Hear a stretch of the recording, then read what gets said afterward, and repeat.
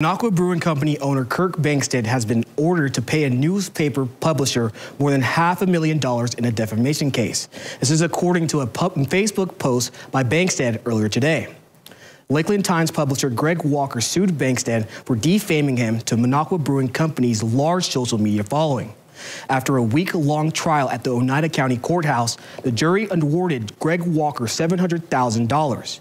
The Facebook page currently has 82,000 followers on Facebook and regularly posts about Wisconsin politics. Bangstead says he will appeal the ruling.